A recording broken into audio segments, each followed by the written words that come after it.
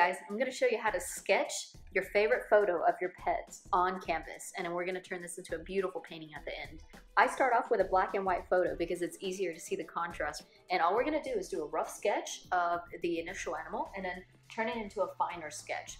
So what I use is a pencil to begin with because it's easy to erase, and you have to remember there's no messing up in painting. I've seen so many people just spend endless hours working on some tiny little detail only to trash all their hard work. So we don't want to do that. There's no messing up in painting, number one rule. And what we're going to do again is just start with a basic sketch.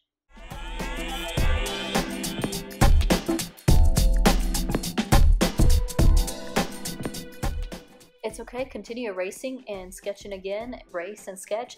Don't give yourself too hard of a time. As long as it's turning out the overall way you want it to look, that's completely fine because you're going to cover all of this with paint anyway.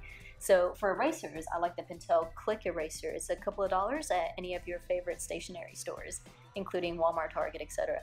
So I like it because it's got the cleanest erase out of most erasers that I've used.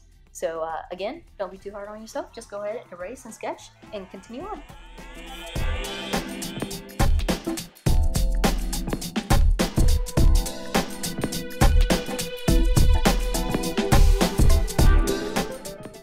So I like where the nose is, and I'm going to keep the nose over here, so I'm ready to shade that in. The eyes needs a little more shadow around the outer rim to kind of give it a lift. Here we go.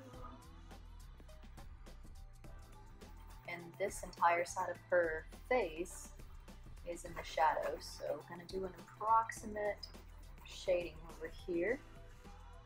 She's got a little bit of shadow on her nose. We're going to do that as well.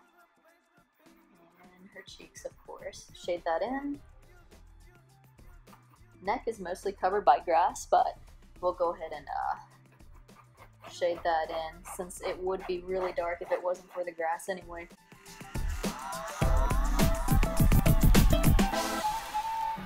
Alright, we're ready for the next step.